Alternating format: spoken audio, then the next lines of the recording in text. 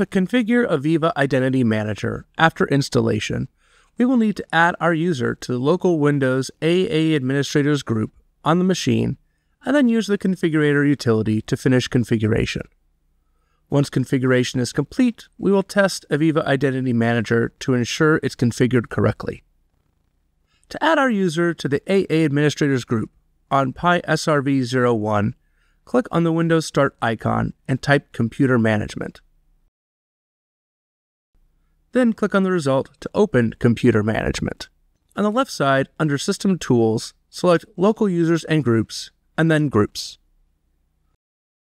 Double-click on the aaAdministrators group and click Add. In the following dialog box, enter PySchool/Student01, which is our account and will be the administrator. Then click on OK. Once completed, you should see the PySchool/Student01 user added to the group. Click OK. Now that our user is in the aaAdministrators group, we can use the Configurator to configure AVEVA Identity Manager. On PyServer01, click on the Start icon and navigate to the AVEVA folder, then click on Configurator. Once the Configurator is opened, choose the option This machine is the System Management Server, and then click on Advanced. AVEVA PyVision is already installed on this PyServer01 machine, and it's installed on the default ports for HTTP 80 and HTTPS 443.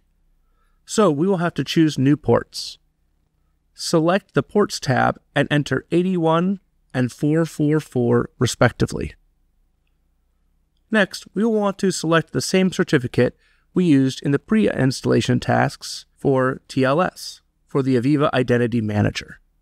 Select the Certificates tab, then choose the certificate source as provided by IT. Select the first certificate called PySRV01.PySchool.int.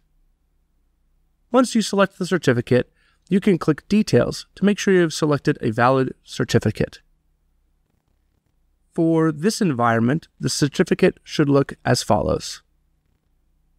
Close the certificate window by clicking OK, and in the Advanced Configuration window, click OK. Now that we have set our advanced configuration options, we can click Configure. After this, you may get a warning about only having one system management server in your entire system. For our course, this is true, but take this into account if you're working in a system with a system management server already in place. Click Yes to proceed. Once you see a device configuration completed message, you can close the configurator. Now that the configuration is complete, we need to perform a test to make sure we can access the AVEVA Identity Manager.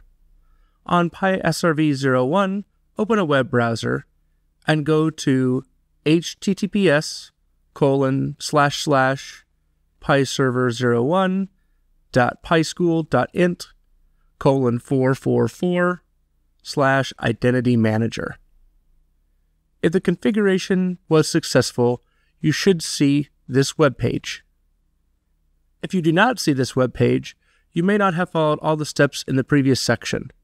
Backtrack to make sure you take all the steps to arrive at this web page.